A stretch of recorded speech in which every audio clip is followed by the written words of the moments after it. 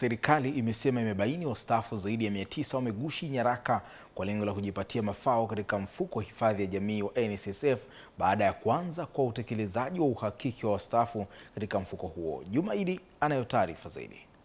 Hayo yamebainishwa na Waziri wa Sera, Bunge, Kazi, Vijana, Ajira na Walemavu, Mheshimiwa Jenista Mhagama baada ya kutembelea katika ofisi ya kanda ya mfuko huo iliyopo Ilala pamoja na Ubungo jijini Dar es Salaam, ambapo amesema hiyo inatokana na hatua ya utekelezaji wa agizo la Rais Dr. John Magufuli, uhakiki wa wastaafu alilolitoa baada ya kurejesha matumizi ya kikokotoo cha zamani. Kuna watu hapa hata nikiwatizama usoni kuna mtu ataangusha macho chini, anajijua mimi feki, lakini nimekuja kutafuta njia ya kuiba hela NSSF.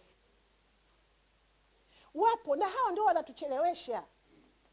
Kwenye uhakiki wao 16,000 tumegundua watu karibu 900 na kitu wote feki.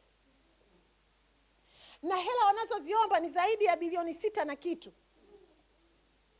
Wamesikia tu kuna kulipwa mtu anajitokeza huko anakuja.